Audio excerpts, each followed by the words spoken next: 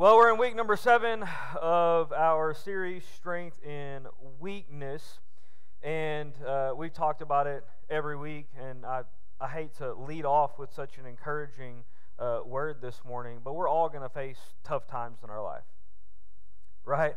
We're all going to face trials, and when we face the struggles of life, the hard times in life, most, if not all of us, have that one person or those few people who we call during those times. When we don't know what to do, when we're looking for wisdom, when we need an outside opinion besides ours, when we need some counsel, we have that person who we call, or those few people who we call. I have different mentors. There are about 4 people who I can call at any moment when I'm going through something that I don't know what to do, something that's bigger than me, people that I can call that I trust their counsel. But my dad is almost always my first call. I know that he wants the best for me. I know that he's often been through the exact things that I'm going through. And I know that he came out on the other side with his life and his marriage and his ministry intact. And sometimes I just need him to tell me that that's how it's going to be, that you can come out of the other side. And so a lot of times he'll be my very first call because I want to know how he did that. Like, I'm glad that you made it, but I need to know how I can do it. And so I'll call him and get insight into my situation. I want to know, what does he think? What does he see that I cannot see? Because if you have kids, then you know that you can just see things that they can't see yet. And one day they'll be able to see those things and they'll be able to pass those things on. But I want to know, what does he see that I can't see? What do I need to change? What do I need to stop doing? What do I need to keep doing and do more of? And if you're following the biblical plan for a Christian life, then you need to have someone who's a believer and a follower of Jesus. You need to have someone speaking into your life, someone who you want to learn from. In our text today, Paul becomes that person for us. He's the wise counsel who we get to learn from. He's been through a lot of stuff. He came out on the other side. His love for the church cannot be questioned. In our text today, he's going to give some counsel to the church that stands the test of time about how you can make it through a season of personal weakness and pain and the strength of God. This morning, we're going to talk about godly advice from a great apostle. Godly advice from a great apostle. We're going to cover 2 Corinthians 4, verses 7 through 18. And like we often do with this much scripture, we're going to stop and go as we go through it. And what we're going to do as we touch each verse this morning is we're going to talk about 7 pieces of advice that Paul gives the church that I think are still really good for us in our life. Whether we're experiencing weakness in that kind of season or not, I think that it's good advice for us. But especially if we're in a season where we need to find some strength, then it's good, godly advice from probably the greatest apostle, okay? Thing number 1 we find in verse number 7. Verse 7 says, "But we have this treasure in earthen vessels, that the excellence of the power may be of God and not of us." That the excellence of the power may be of who? God, and not of us. The first piece of advice that Paul gives here is get over yourself. Man, our lives would just be so much better, just in general, if we could just take that advice and hold on to it tight. Just get over yourself. What Paul's basically saying in verse number 7 is, we have this treasure in our mortal bodies to show us the excellent power of God and not of ourselves. That the power that we have isn't from us, but it's from God. What is the treasure here that Paul is talking about? Well, he's talking about the ministry of the gospel. We know that because we've talked about it in the last couple of weeks. We have this message of Jesus. We have the good news of the gospel in these earthen vessels. Another version says that we have this treasure, right? We have this message of the gospel. Other versions say in jars of clay.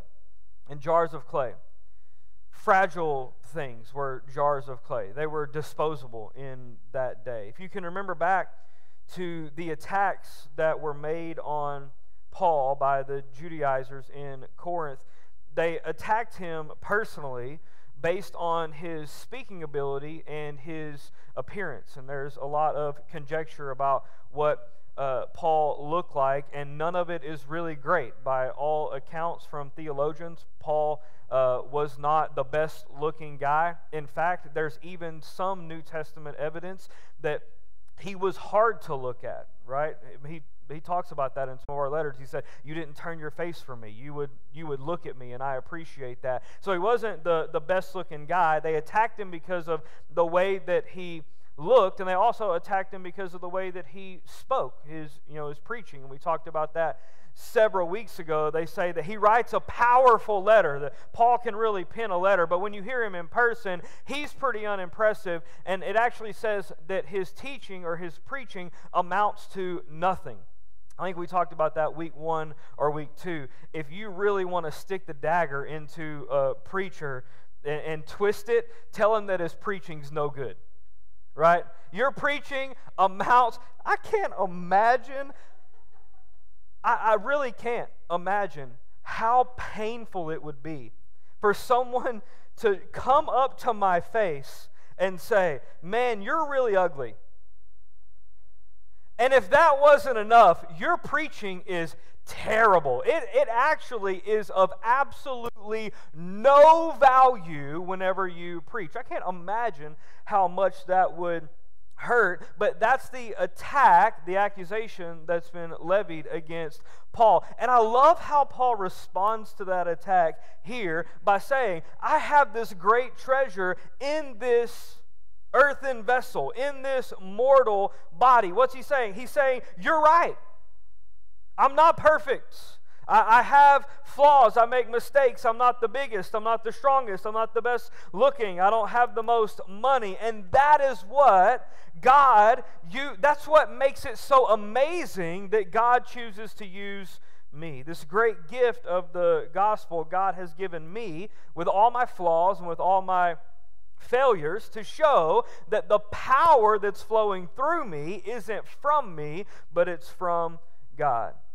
He says, "You attack me because my speech isn't eloquent and I'm not the best looking guy. If I was perfect, you may think that the power was from me and from my charisma." And so he says, "Thank God I'm not perfect." Philippians 3 verses 4 through 7, Paul gives his earthly resume and the things that he's done and who he is. It's pretty impressive. Verse number 4 says, "Though I also might have confidence in the flesh, if anyone else thinks he may have confidence in the flesh, I more so." And then he goes on to list all the reasons why he's awesome in the flesh. Verse number 5 says, "Circumcised on the 8th day, of the stock of Israel, of the tribe of Benjamin, a Hebrew of Hebrews, concerning the law, a Pharisee, concerning zeal, persecuting the church, concerning the righteousness which is in the law, blameless." Verse number 7, "But what things were gain to me, these I have counted as total loss." So Paul could have stood up for himself against the Judaizers, to the people in Corinth. That's our natural bent when we feel like we're being attacked, is to stand up for ourselves. If anyone had the right to take pride in their flesh, it was Paul. But get this, Paul wasn't stuck on himself. Paul knew that he was messed up. He knew he had a tough past. He knew that the only thing that was good in him was Jesus. And so instead of trying to hide his imperfections, he actually went the opposite way and he embraced his imperfections. Here's the thing, we're not perfect either, but our nature is to want people to believe that we are. It's okay to say amen right there. You're not perfect. I'm not perfect. But our nature is to want people to believe that we are. But when we project perfection, it actually hinders the message of the gospel. We think that people will respect us more if they don't know about our failures, and maybe it will cause them to respect you more, but it will not help them relate to you on a better level. Because they know that they're broken and they know that they're messed up. And so when people who are outside the church, when people who are unbelievers look into the church and all that they see is projected perfection, they feel like they can never stack up. They feel like they can never meet that criteria, and so they stay away from the church because they know how messed up they are. And Paul goes completely the opposite way, and he says, you're right, I'm messed up, I'm flawed, I'm broken, and I have this great treasure in this flawed and broken vessel that is the good news of the gospel of Jesus. Paul could have tried to defend himself. Instead, he got over himself and chose to defend the power of God working through him. And I wonder how much time we spend trying to defend and promote ourselves that should be spent trying to promote the gospel of Jesus. Paul says, I'm a clay pot. I'm not worth very much. I'm disposable. I'm fragile. But what's inside of me is powerful and eternal and strong where I am weak. Paul refuses to diminish the gospel so that he can glorify himself. He has to come to a place where he can truthfully say, it's not about me, it's all about Jesus. There are people in the church who won't step up and lead. There are people in the church, and I mean the Big C church, not just our church, but the bride of Christ, who won't make disciples, who are making disciples. And it's not, I don't think that it's mostly because they don't want to. I don't think that it's mostly because they don't care. I think it's mostly because they think that they're not good enough. Mostly because they think that they're not adequate. And if you could really get a hold of this one and just get over yourself, because really your adequacy and your power isn't about you and how good you are and how much scripture you have memorized and how long you've been coming to church. It's actually all about Jesus. And so when we shift our focus away from ourselves and onto Jesus, we feel empowered to do all kinds of things because we know that He is good enough, He's big enough, He's strong enough, and He will anoint us to do what He called us to do. But before you can do any of that, first, you have to get over yourself. Verse number 8 and 9 says, we are hard-pressed on every side. This is one of the all-time great verses in 2 Corinthians. He says, we're hard-pressed on every side, yet not crushed. We're perplexed, but not in despair. Persecuted, but not forsaken. Struck down, but not destroyed. Paul doesn't deny the hard realities of life. Number two, the second piece of advice that we get from the apostle this morning is life is hard. How you respond is your choice. Life is hard, but how you respond is your choice. Paul says we're hard-pressed on every side. He says we're perplexed and we're persecuted and we're struck down. Paul has so much going on in his life that he can't just pick one thing that's messed up right now. So he goes on and he lists 4 things that are all messed up in his life in that moment. What he's trying to get the church to see is that you can't always choose what happens to you. Paul didn't strike himself down. Paul didn't persecute himself. How many of you know that sometimes life just happens and sometimes life stinks? Sometimes life just happens and sometimes life is tough. Sometimes people are mean. Sometimes work isn't good. Sometimes marriage is hard. Sometimes raising kids is painful.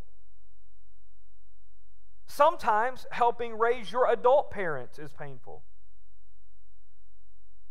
Come on. I'm looking down at my notes. I'm not staring at anybody. You can't just stop all the things in life from happening, but you can always choose how you respond to what happens to you. Paul says, we're hard-pressed on every side. Have you ever felt that way? Have you ever felt like there were problems all around you and then there was absolutely nothing else that could go wrong and then the car breaks down? It's just life. Hudson Taylor was a late 1800s, early 1900s British missionary. Try to say that 10 times fast. British missionary. And he said this: "It does not matter how great the pressure is. What really matters is where the pressure lies. Whether it comes between you and God, or whether it presses you nearer His heart." I want you to think about it. That's profound. Doesn't matter what the pressure is or how much pressure there is. What matters is the placement of the pressure. If it's between you and God, or if it's pushing you closer to God. That truth will stand the test of time. I've watched in ministry as people have faced the hardest things that life can possibly give them. And there is one almost universal truth. And it's when people face pressure, they either lean into God and get closer to Him, or they turn and they run the opposite way. But very rarely, maybe never, do people face the pressures of life and the hard things of life and stay at the exact same place in their relationship with God. You're either going to get closer to Him or you're going to get farther away. And it's all based on your response to the pressure that's coming. Paul says we're hard-pressed all around, but the devil hasn't crushed us. Paul compares us to a clay pot. When you put pressure on a clay pot, do you know what happens to it? It breaks. He says, but there's actually pressure all around us, but we haven't broken yet. We haven't been crushed yet. What Paul is saying here is that the power of God inside of His flawed body is stronger than any pressure from the outside can ever be. Life happens, certainly, but Paul says, I'm still standing. I haven't been broken by life yet. He goes on to say, we're perplexed, but we still have hope. We're perplexed. We're confused about why this is happening. Have you ever asked God, why is this happening to me?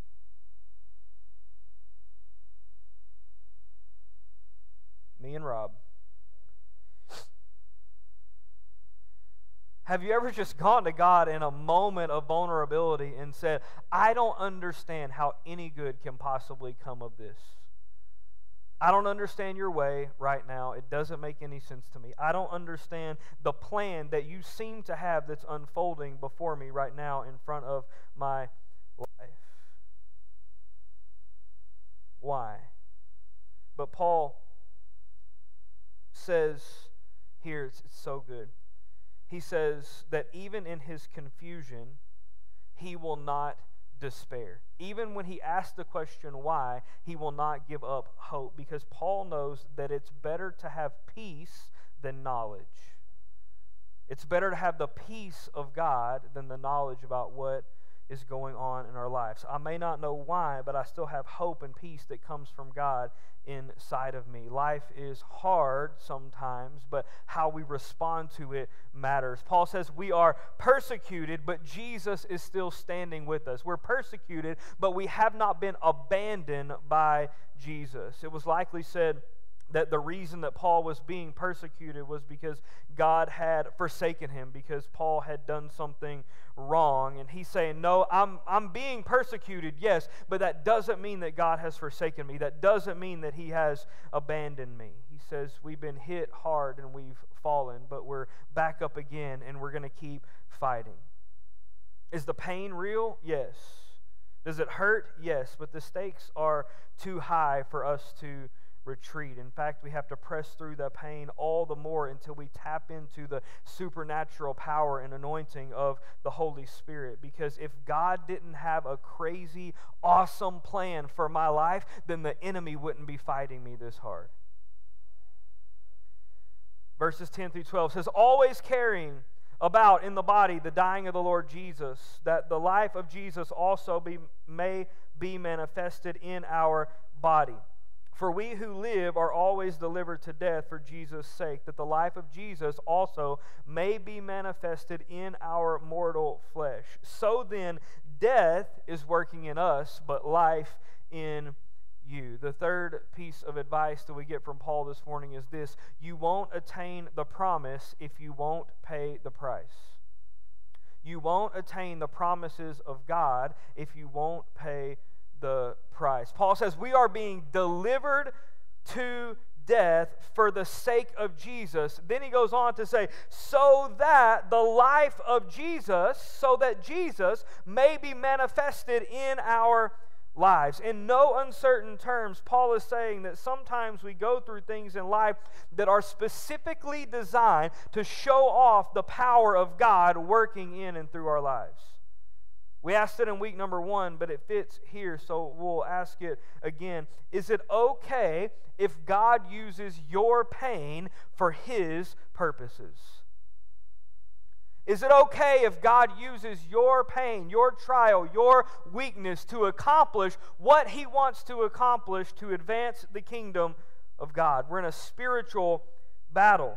There are promises for us, but there is almost always a price that has to be paid before we will attain the promise of Jesus. Paul talks about here, he alludes to the sacrifice that Jesus made, the price that Jesus had to make so that we could live in the promise of the Father. When people see trials, when people see pain in our lives, and they see how we're responding to that pain by leaning into Jesus, then the goodness of Jesus is manifested through our lives. It says in verse number 12, so then death is working in us, but life in you. He's telling the Corinthians that all of the pain that he has experienced, he is trusting God to use the story of that pain to produce more and more life in the church. Paul's saying that he'll pay whatever price, even the price of death. Paul will pay any price for the promise, to attain the promise, to see the promise of a healthy Corinthian church. And I wonder how many people sitting across the churches of the world today can say the same thing. I'll pay any price if it means advancing the kingdom of God. I'll pay any price if it means following Jesus. I'll pay any price to attain the promise of God. And I could go into meddling there about all the prices that we're not willing to pay for the kingdom, but I won't. Verse number 13. And since we have the same spirit of faith, according to what is written, I believe, therefore I spoke. He's quoting scripture there. We also believe and therefore speak, knowing that He who raised the Lord Jesus will also raise us up with Jesus and will present us with you. Verse 15, for all things are for your sakes, that grace, having spread through the many, may cause thanksgiving to abound to the glory of God. Piece of advice number 4 is this: have faith until you can see it. Have faith until you can see it. Faith, the substance of what?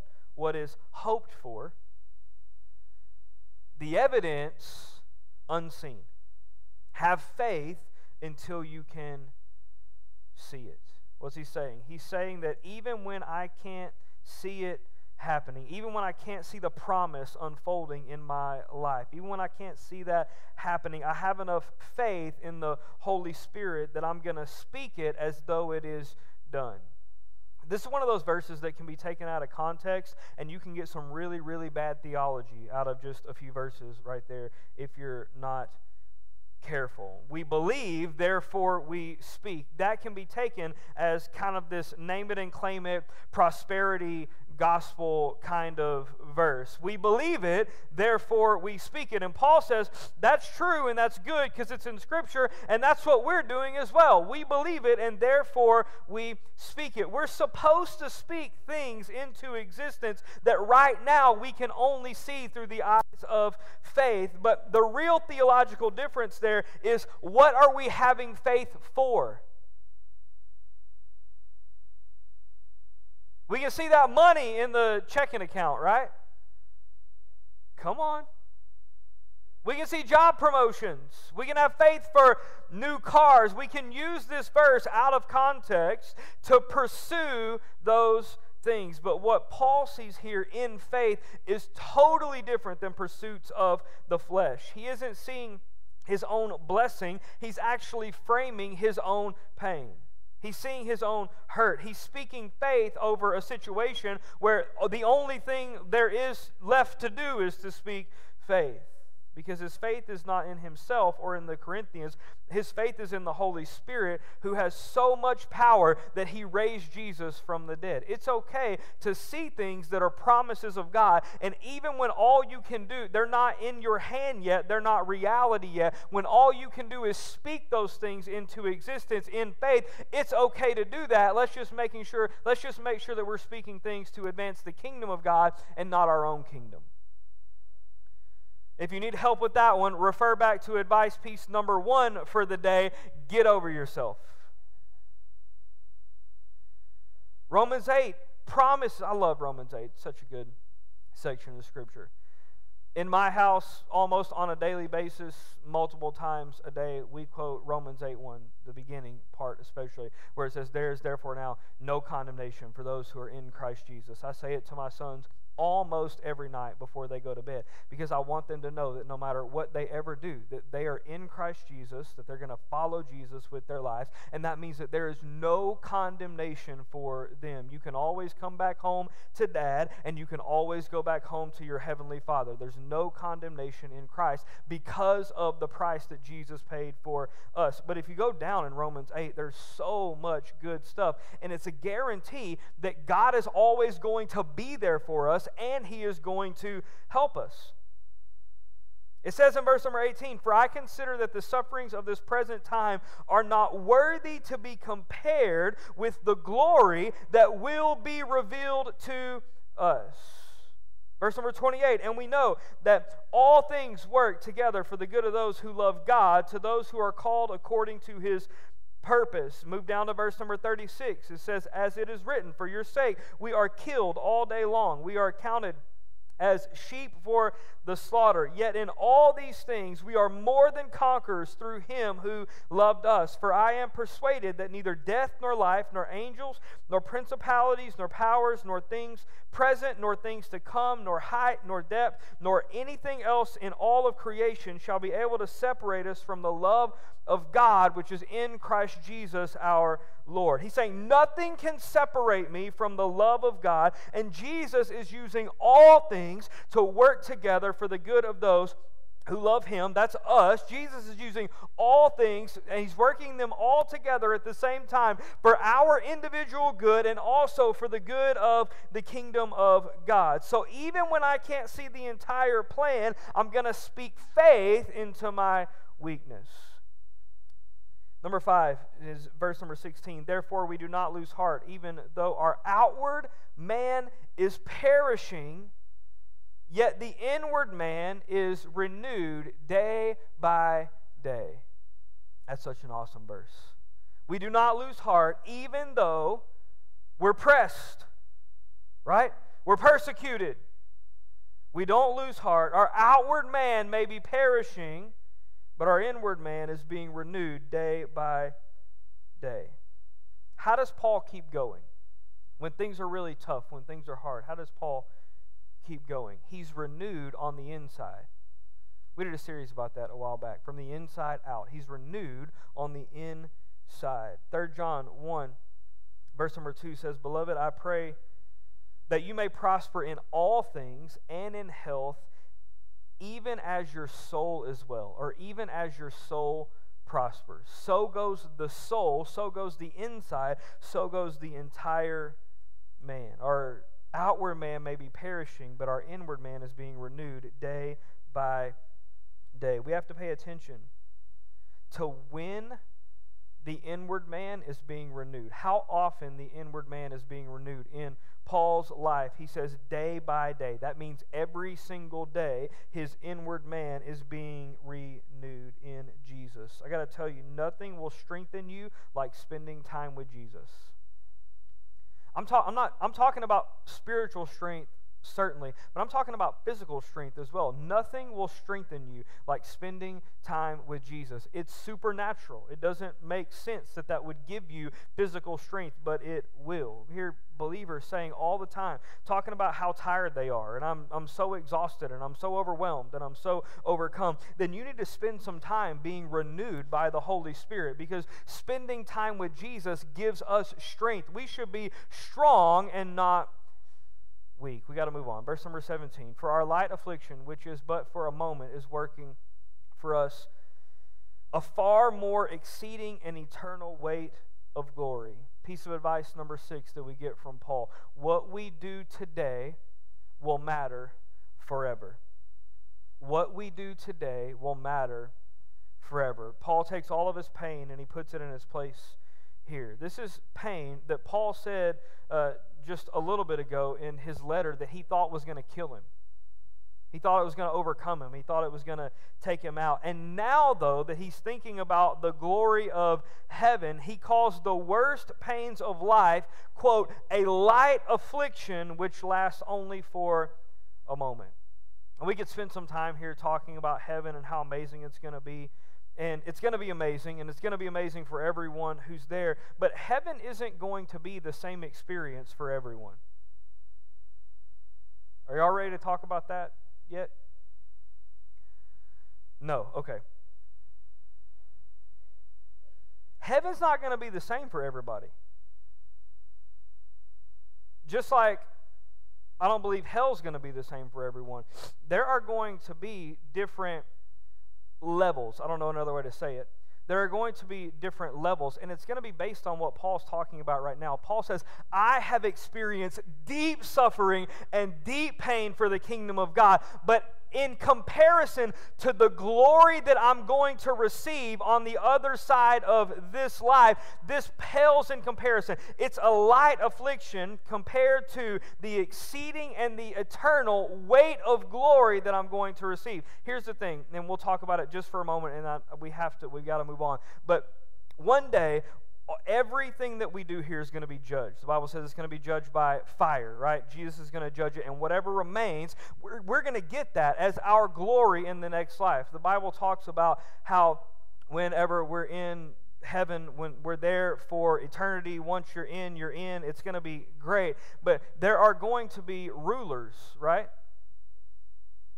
There are different levels, and the Bible says that when we're faithful over a few things, that God will make us rulers over many things. There are going to be different levels, but the greatest thing about getting more glory in heaven is that the more we talk about it sometimes is got another jewel in my crown. And I don't know if that's completely biblical, but the idea holds that the more glory that we have, the more glory we can lay before God.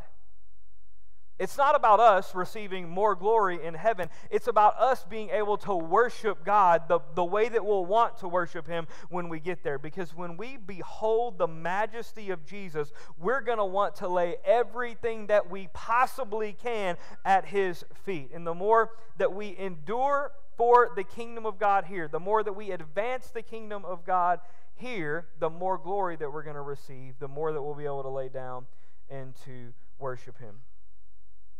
There's no comparison to the things that we will face today and the glory of God that we'll experience in eternity. This isn't just good advice for us in hard times. It's good advice for our lives. What I do today will matter for eternity. Hopefully, what I do today will positively affect someone else's eternity. But whether that happens today or whether that doesn't happen today, what I do today will affect my eternity.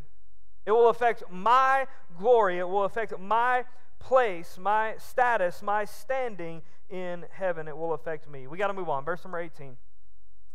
While we do not look at the things which are seen, but the things which are not seen, for the things which are seen are temporary, but the things which are not seen are eternal. The seventh piece of advice is this: you will find what you're looking for.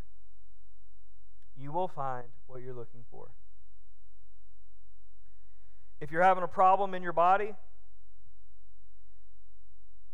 and you go to a dietitian, do you know what the dietitian's going to tell you? You need to change your diet. You know why? Because diet's what they're looking for. You go to a doctor and they're going to run a scan and they're going to tell you all the things that are wrong with your body. Do you know why? Because that's what they're looking for. The same ailment, you go to a chiropractor, you know what they're going to tell you? You just need to be adjusted. It'll fix everything. Do you know why? Because that's what they're looking for. You'll find what you are looking for. What are you looking for? The word look here means to aim at a target. Most literally, it means to look down a scope, to look down something, and to aim at a target. So what are you aiming at? Are you looking for? Are you aiming at? Are you targeting things that are seen and temporal, or things that are unseen and permanent and eternal? This is what I know. You will only hit what you're aiming at. When I was a teenager, I got a bow, which is pretty dangerous because we didn't live out in the country or anything. I was so ready to shoot it, so I went out to the backyard, pulled it back, let it fly. But my sights were a little bit off. So when I let it fly, it flew through the window of our shop and into the garage door. The arrow stuck in the garage. It was not a good day for me. But you know what happened? I thought I was aiming right. But whenever I put the peep sight in, if you know about bows, when I put the sight in, I put it in wrong. And so even though I was looking through the peep sight at what's the thing? No. The pins, thank you. The pins that I was supposed to be looking at and the peep sight that I was supposed to be looking at, and I thought I had it all lined up and I thought I had it all just right, and I took my breath and I let it go. If the sights are off, then nothing else matters. What are you talking about, Pastor? Make sure that your sights are lined up with the Word of God. Because you can try to be aiming just right, and you can be looking down the sight at the pins just right, and you can miss your target by a mile, and you can cause all kinds of destruction along the way. If your life isn't in line with the Word of God. Make sure that your sights are lined up with the Word of God, and make sure that you're aiming at eternal things.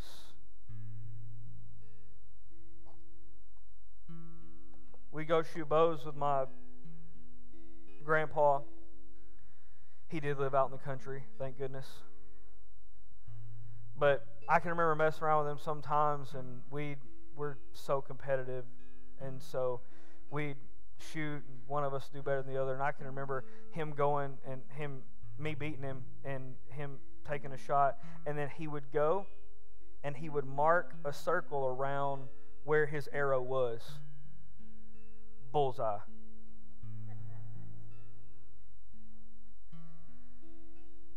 I just don't think we want to stand in front of Jesus one day and have shot the one shot that we get to shoot and then get up there and try to figure out what we were aiming at. Sights lined up with the Word of God, focused on things that are going to matter for eternity. It's good advice. What you do today is going to matter forever. Will you guys stand with me?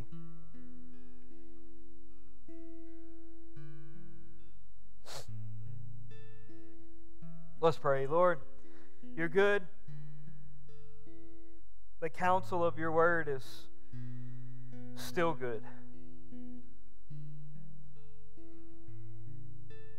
Thousands of years later, your word has stood up to the test of time. It's still good for us. And so this morning, God, we open our hearts to receive your word. Let us not just be hearers of your word, but let us be doers. Let us take this good advice that we got from a great apostle this morning. Let us take it and apply it to our lives. We'll bless your name. If there's anybody here this morning who's not following Jesus, we want to give you an opportunity to do that. In fact, I just want to invite you to go ahead and come to the front now. If that's you, if you're not following Jesus, but you want to be following Him with your life. I want to give you a chance to do that. If you'll come down to the front, somebody will meet you here this morning. I promise you. You won't be alone. We'll begin to walk spiritual journey with you, lifelong discipleship with you.